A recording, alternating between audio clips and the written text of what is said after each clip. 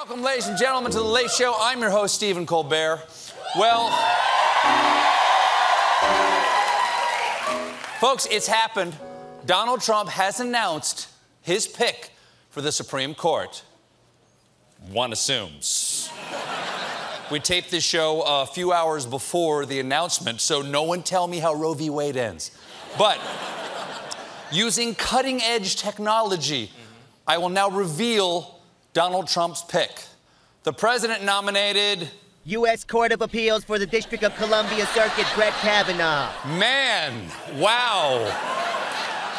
I did not expect him to nominate that guy, girl, or fast food mascot.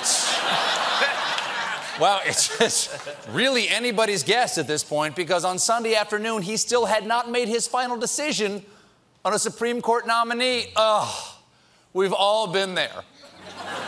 It's Sunday night, you got a Supreme Court nomination due, but you're procrastinating. I don't feel like doing this tonight. Why can't I just nominate Neil Gorsuch again?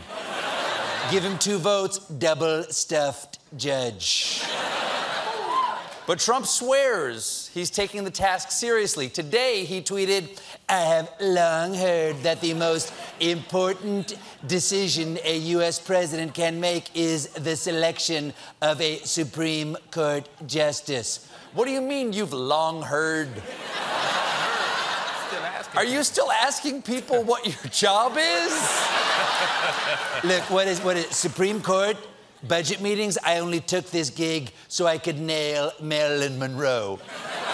Wait, she's what? You know,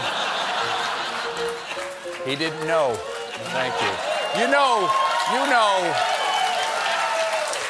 Wow, summertime audiences are nice. You know, Trump considers it a crucial decision because yesterday, while he was at his country club in Bedminster, the Jersey White House, as no one calls it, he was, and this is true, being advised by Sean Hannity.